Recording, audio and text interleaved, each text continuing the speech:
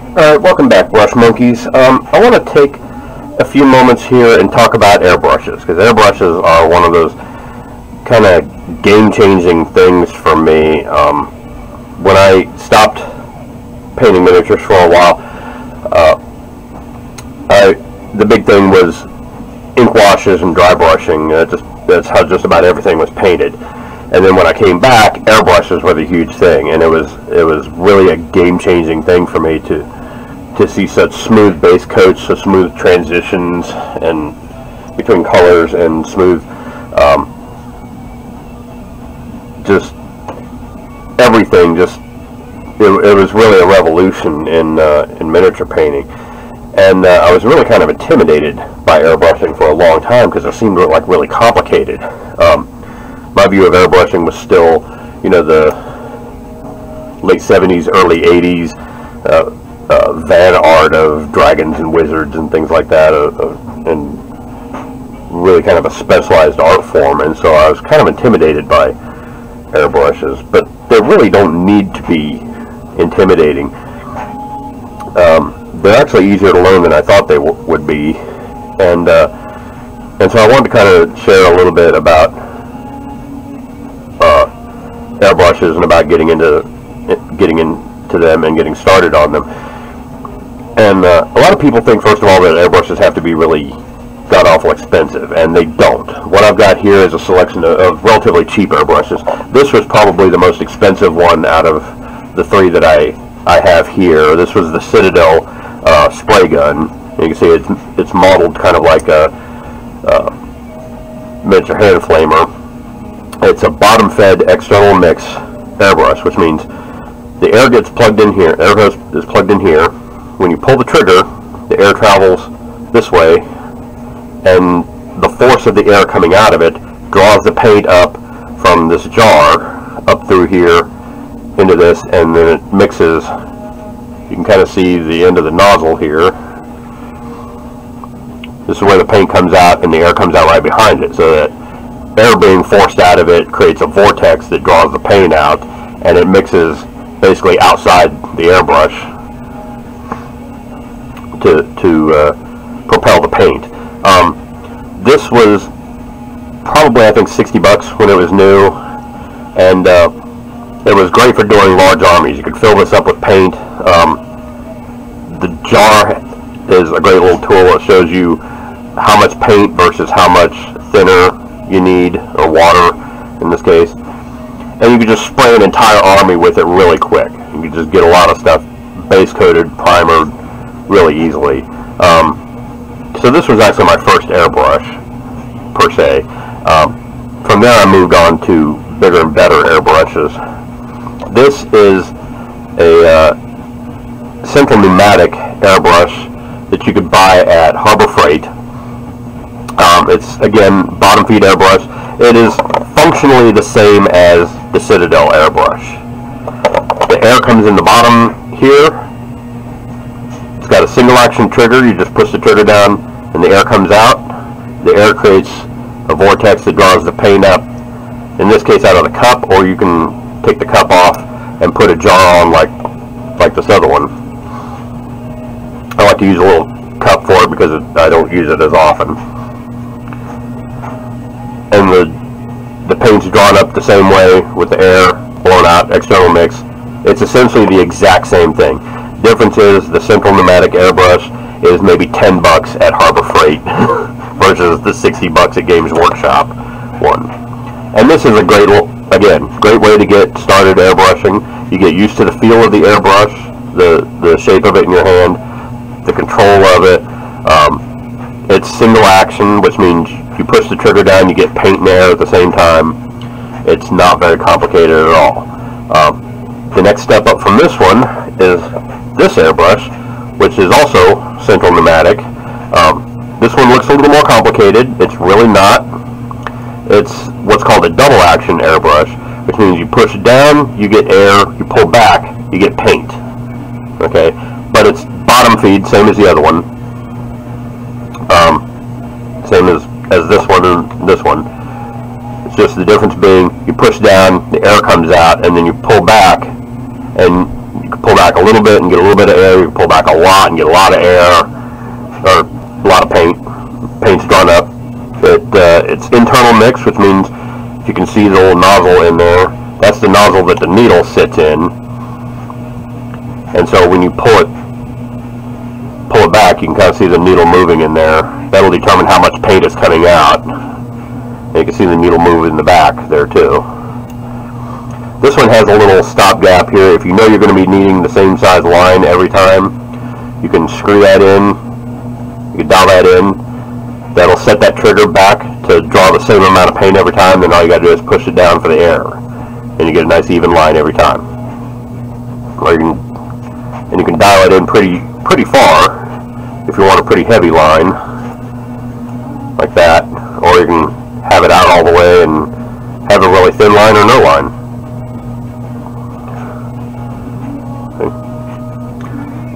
So that's a little double action airbrush. And that's, again, this is Central Pneumatic, to be bought at Harbor Freight, and this is about $20 or so for this airbrush setup. And it comes with, I think it comes with a cup, it comes with a jar, a couple of mixing bottles for mixing paint in. They both do. And that's it. It's nothing to be really intimidated by. Going up from those, I got, and this is basically just this is the case that I keep my good airbrushes in, my workhorses in. It's from Leading Edge Games, and it's basically just a miniature paint. It's just a miniature case. It's a transport case for miniatures. It's foam lined. And this is the one that I keep my Badgers in. Badger makes some really nice airbrushes. You can see this one's kind of got paint on it. It needs to be cleaned up a little bit. But this is my workhorse. This is my Badger Patriot Aero, and this is maybe $120 through Badger, but it's a really great airbrush. And again, this one's top feed, which means it's got this little cup on the top. You put the paint in. You can see the needle in there. You can see it move when you move the trigger. Again, it's double action like the second Central Pneumatic. Push it down for air, back for paint. And you can see the needle move back here. Fantastic airbrush, and you can get a pretty fine line out of this. It's not, again, I use it mostly for priming, the zenithal priming, the base coats. My zenithal priming videos, I use this one for that whole thing. The other Badger I have here, and again, it's kind of needs to be cleaned up, but this is my Sotar 2020, and this thing is fantastic. I got this because it does really fine lines. See the needle in there. Again, it's double action. Its action is almost the exact same as the Badger. It's got a little cup for air, so you can even see the size of the air cups are about the same. The size of the airbrush is about the same. The difference is inside here, and I'm not going to take it out because I tend to lose this piece a lot. See if I can open it up and show you.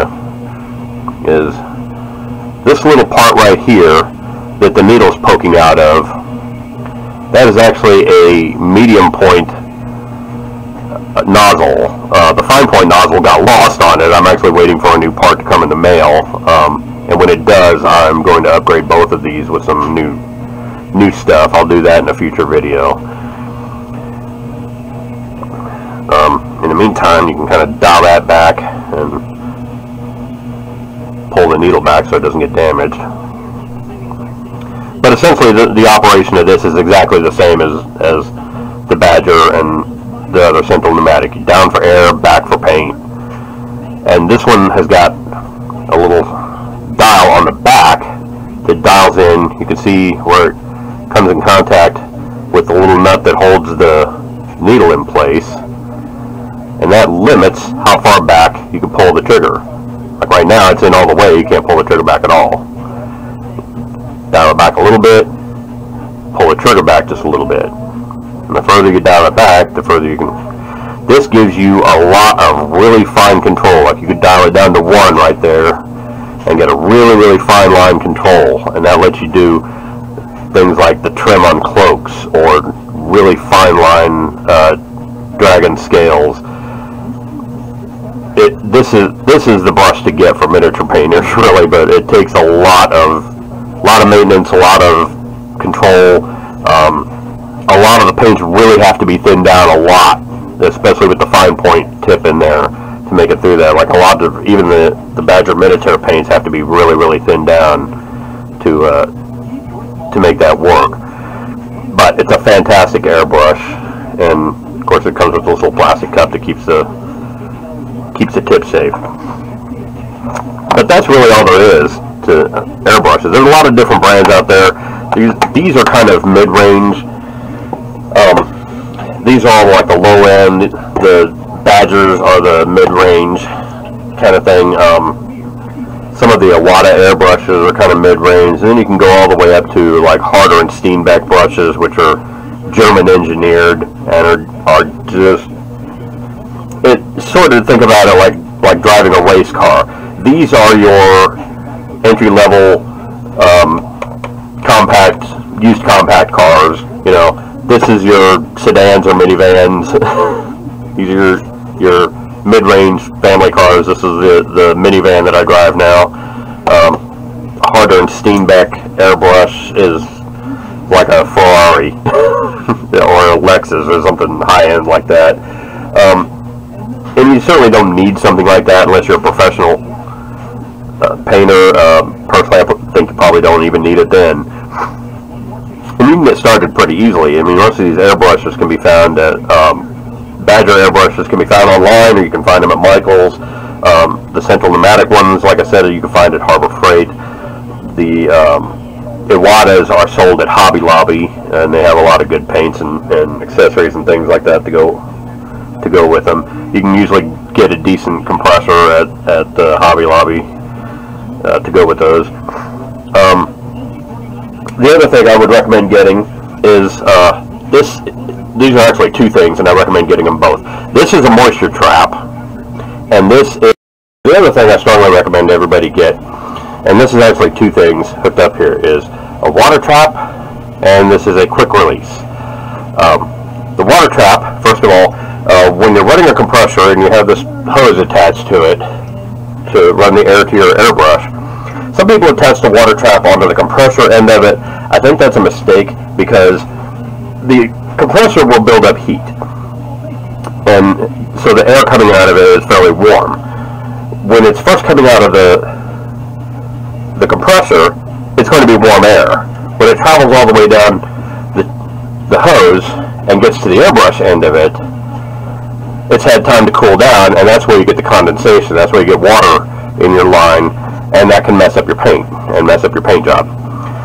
And so I strongly recommend getting a moisture trap. And all this does is it, just like it says, traps the moisture in here, lets the air go through, and then you can push in this little button here on the side that opens a valve while the compressor's not on, blows that extra moisture out of there.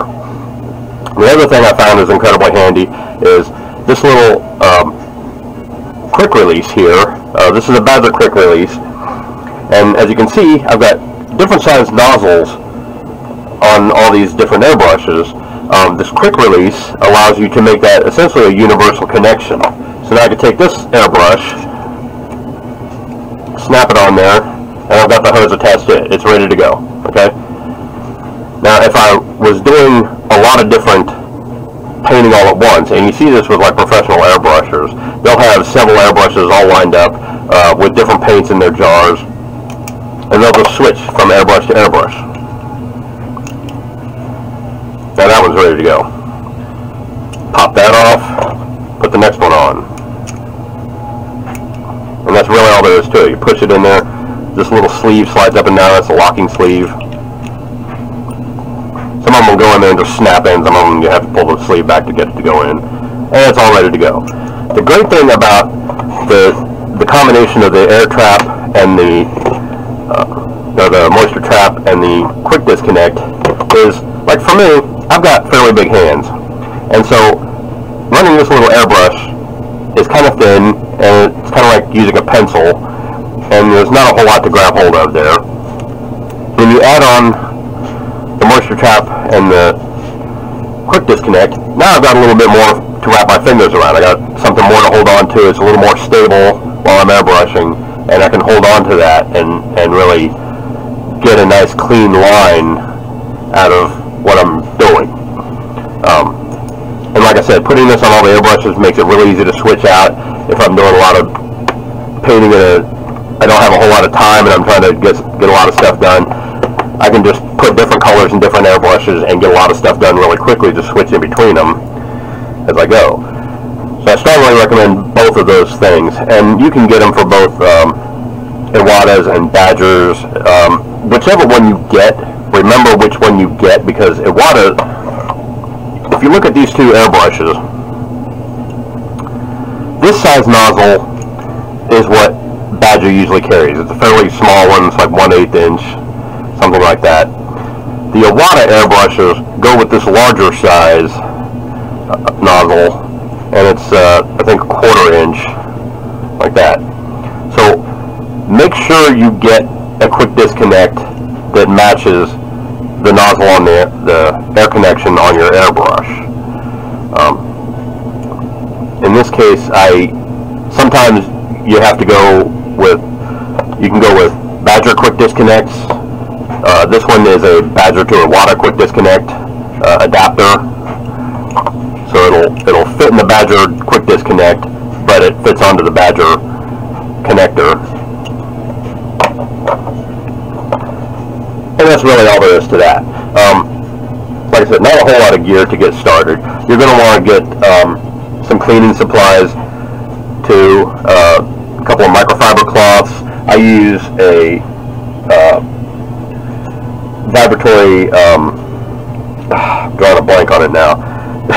It's an ultrasonic cleaner that I got at Harbor Freight. I think I got it for Christmas, but it only runs like less than $100. And you fill it up with a mixture of water, airbrush cleaner, and Windex, and that'll clean your airbrush just fine. Speaking of that mixture, get yourself a squeeze bottle like this. This just, you squeeze it and the stuff shoots out there. This will hold a lot of cleaner in it. It's pretty good size. This came with an airbrush cleaning kit in it. You just dump all the tools and stuff out, and then you can use the bottle for the cleaning. It's kind of hard to see on this bottle now because it's kind of worn out. I've had this for a while now. But this formula was given to me by a very good friend of mine, Howard Arkelson of the Mocan Miniature Painters group. And if you can see the notches on here, you fill it up to about here with Windex, up to about here with airbrush cleaner, and then the rest of the way up with water. Mix it up really good. This cleans your airbrush without being too abrasive to it. Things like the Windex and water are fairly cheap. The airbrush cleaner can be kind of expensive. So this lets your airbrush cleaner go a little bit further, especially if you get one of the big bottles of the Createx cleaner. And I keep that on hand when I'm cleaning the airbrushes. 3 or 4 cap loads of that into any one of these airbrushes. Just fill it up a little bit, shoot it through, and then fill it up again, shoot it through, fill it up again until you're just getting the clear blue fluid, and then you can switch to the next color. For a more in-depth clean, when I'm done painting for the day, I use a little dropper like this of just isopropyl alcohol. Again, just fill a cup up with that, shoot it through, and then you're probably good enough to go ahead and put that away.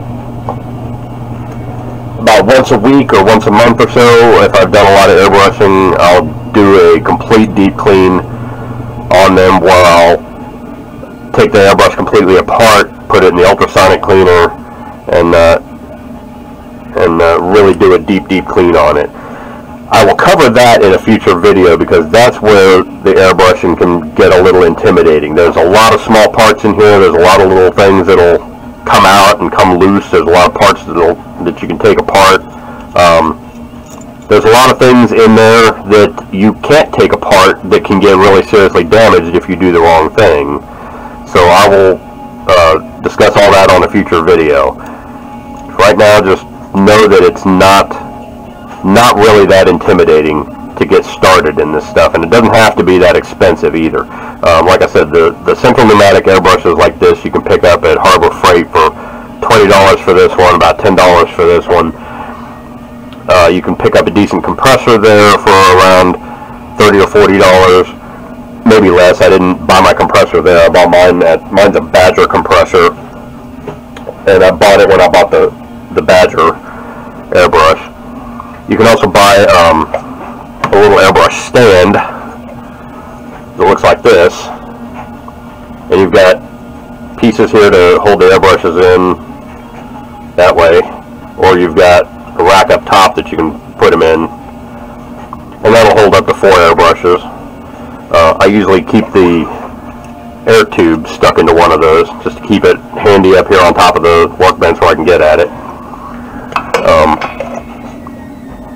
It really doesn't need to be too expensive to get into. I think I got everything I needed to start airbrushing for probably less than $100. And like I said, I started out with this thing, and it connected with a little thin black hose to a can of compressed air, and you get maybe an hour of decent spraying out of that before you ran out of air and had to go buy another $15 can.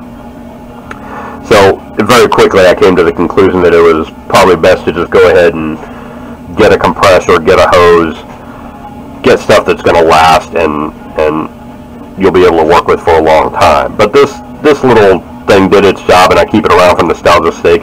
If I'm doing a large model like a Land Raider or a Rhino, or I'm doing like an entire squad of Space Marines all at once, then I'll still, put the paint in this thing and do the whole squad all at once, or do the entire surface of the thing all at once. But it's got to be a pretty big deal before I mess with this. So yeah, that's really all there is to know about airbrushing. The thing I think most people get hung up on with airbrushes is that there's no tactile response between airbrushes and the medium, unlike most other art forms. And by tactile response, I mean, if you're painting with a brush, and you've got your figure here, your brush is touching the paint, and it's touching the figure. And it's putting that paint on the figure, and you can feel where that's going. You can see where that's going. And you have a lot of control about that because the tool is touching the medium. Okay? With airbrushes, they don't.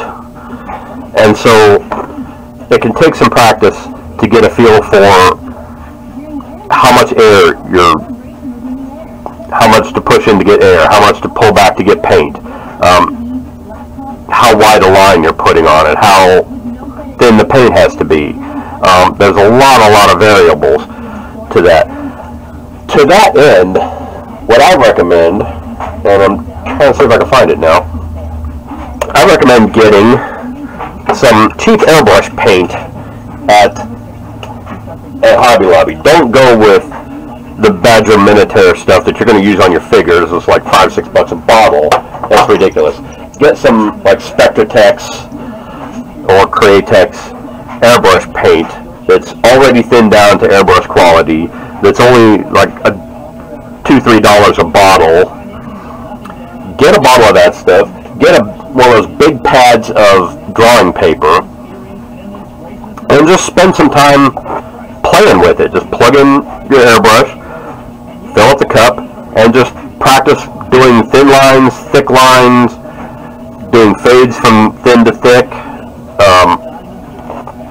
and just play with it. Just get a feel for how it can work. The other thing you can do, and I saw somebody try this one time and I thought it was really a clever idea, is there's a product called Zen Board. And what it is a water reactive board that you paint on with a brush, and the idea is you paint on it with water. You just dip the brush in water, draw on the board whatever you want to draw, and as the water fades, it dries off. And it's supposed to be like a meditation on impermanence and that kind of thing. It's fantastic for practicing Japanese calligraphy and that kind of thing. But the part where I thought was clever was they used it to practice their airbrush. Every time they get a new airbrush, They just fill the cup up with water, blow it at this Zen board, thin lines, thick lines, hashtags, fades, whatever they want to do, and the board just kind of naturally fades as the water dries. They're not spending a lot of money on artist paper. They're not spending a lot of money on paint, and they can practice with their airbrush as much as they want because it's just water on a water reactive board. So if you can afford one of the Zen boards, I would definitely go get one of those. They're fantastic for that kind of thing.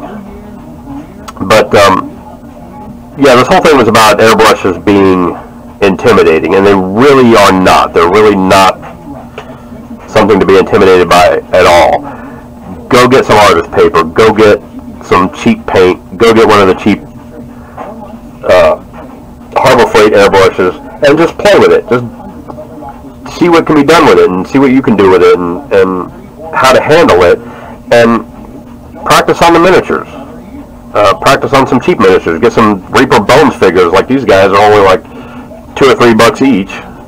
Get a bunch of those guys and practice on them. Practice getting decent zenithal priming, like I covered in my last video. Practice getting decent base coats on them. And when you feel like you're ready to upgrade, when you've outgrown, when your skills have outgrown what your brush can do, then you can move up to the Pash brushes or the Iwatas or the Badger brushes. Eventually you outgrow those and move up to high-end Harder and Steenbeck brushes. You'd be surprised what you can accomplish. So definitely give airbrushes a try, and I will see you next video. If you liked what you saw, hit like and subscribe down below. Give me a comment about what you liked about this video, what you didn't like about it, what you want to see in a future video, and I will see you next time, Brush Monkeys. Thanks a lot. Bye. Hey everybody, Tom from Flying Monkey Studios here. Thanks for watching my videos. If you like what you saw, hit the like button. If you want to be notified when new videos come out, click subscribe. And in the meantime, if you want to support me in any way, check out my Patreon site, Facebook page, and Instagram page. And comment below on what you want to see on future videos. Thanks a lot. See you later.